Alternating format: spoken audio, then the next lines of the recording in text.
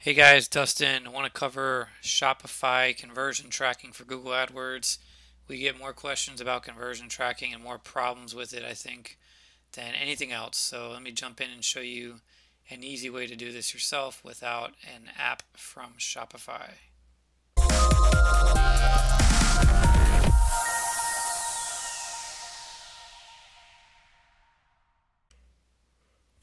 Okay, so here we are inside AdWords. This is our dummy account for demonstration purposes. First thing you need to do is make sure you have a conversion created for purchases. So what you want to do is go to conversions. I've got one already set up, but you can just name it purchase. If you don't have one, you can just create a new one. You want to choose website, and then I'll go over the settings. This is where my existing conversion already has that information. So if I go here, the settings that we used are, you name it purchase. You don't need to choose a category if you don't want, but we choose purchase sale.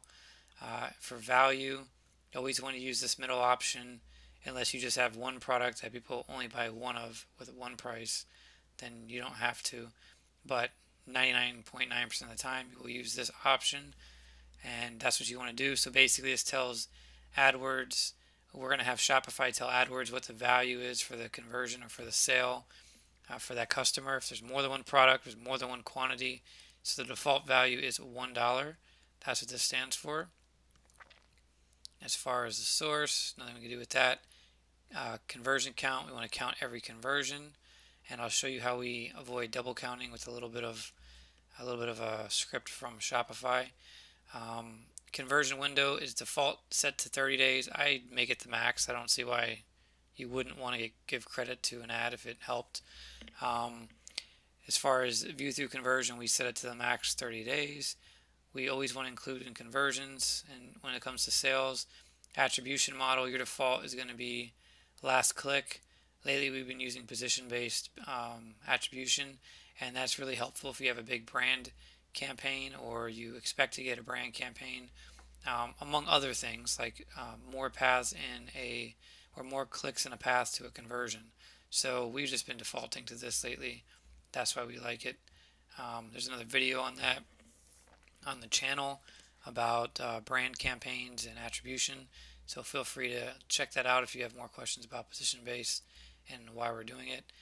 Once we have that, we hit done, and then in your case you will see the tags pop up where you'll see these three options, and we're going to choose this first option. We're going to install the tag ourselves. That's the point of the video. So at this point, I'm going to just make the assumption that you don't have any global site tags on your website. If you do, if you've got like the Google Analytics global site tag, Google AdWords Analytics are now using the same site tag.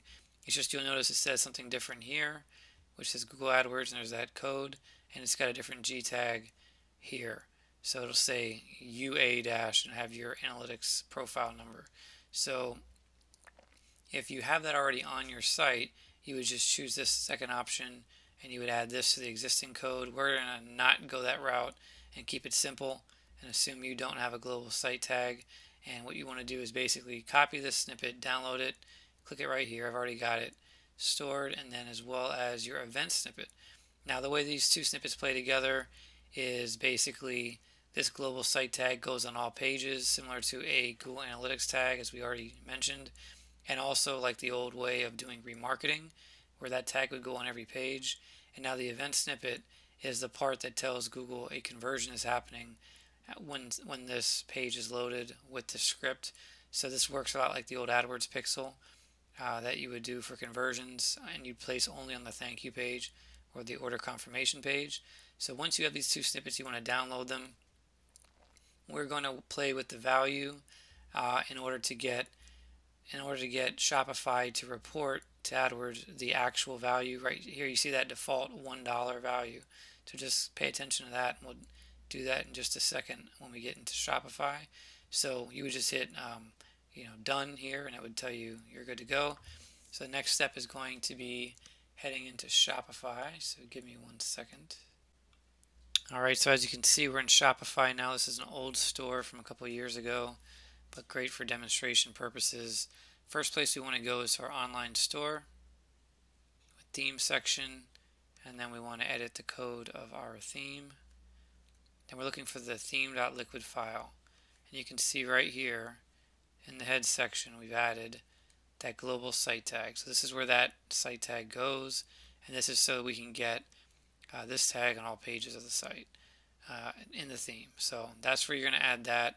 Once you've done so, you can go ahead and hit save. It's not going to allow me to save it because this tag is already there.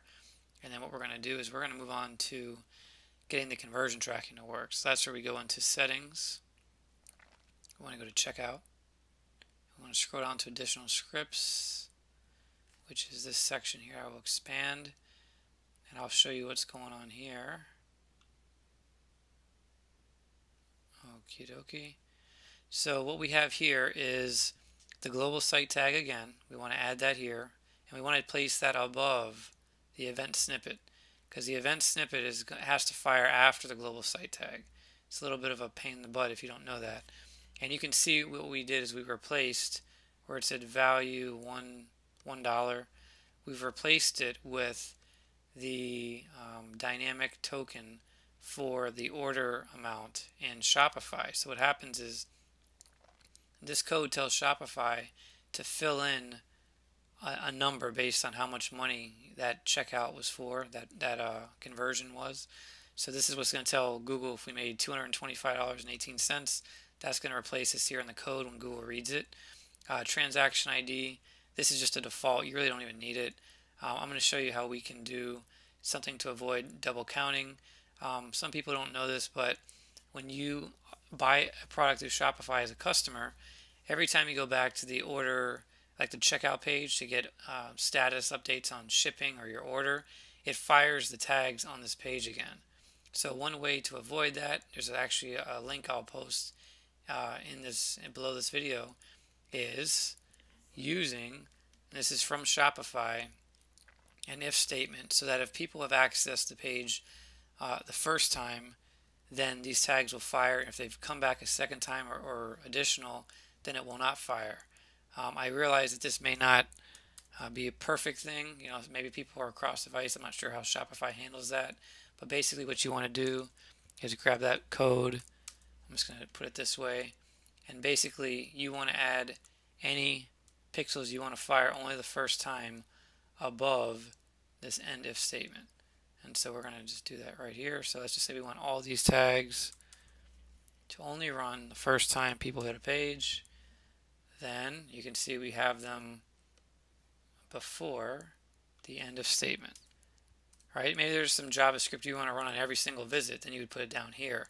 If it's something to do with the page or anything else you want to run, maybe it's call tracking or something like that, then you probably want that to run every time somebody visits the page, so they call the right phone number, something to that effect. So hopefully this makes sense. Once you do this, you hit save. What you're going to want to do is, if you haven't already used the Google Tag Assistant Chrome extension, that's what we use to check tags, and it basically confirms whether your tags are working or not. I'm not going to get into that on this video, but basically after you've done this, you should be good to go with your store. Feel free to do a test checkout, make sure the value works properly, things like that. Otherwise, you are going to be in good shape. Let me know if this is clear enough, if you have any questions, and hope you enjoyed the video.